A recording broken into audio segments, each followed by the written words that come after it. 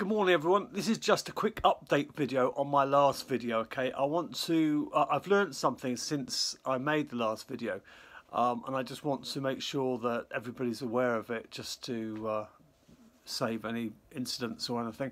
Now, I said I wasn't aware of linseed oil becoming combustible when put on paper towels and stored in bins. Okay, well, apparently I've been informed since then that it can be combustible and that it can be very dangerous.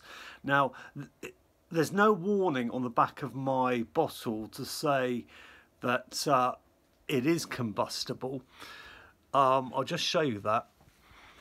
Now, this is a water mixable linseed oil, but there's nothing on the back to say, let me see if I can get that in focus, to say it's combustible.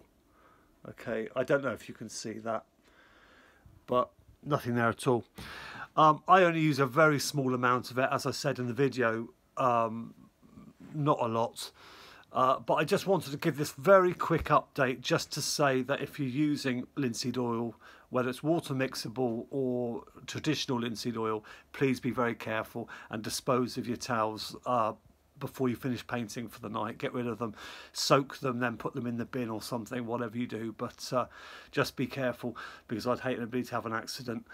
So I had that information from I guess he's a subscriber, left it on my thread yesterday. I've pinned it to the top of the thread, so if anybody wants to read it, they can. It's just to make sure that's clear, that linseed oil can be combustible when it's put in and when it's stored, basically, on towels and stuff like that. I don't know the science behind it. I'm not really interested. All I need to know, it can be, and that's all I need to know, really. So that's it, really. So as I say, it's just a very, very quick update video to let you know. I won't keep you for long. And there'll be another video coming at the end of next week. Yeah, end of next week. Okay. So sorry for the shaky. It's just done on my phone, this one, so it's very quick, just to give you the information. Okay. Thanks for checking in, and bye for now.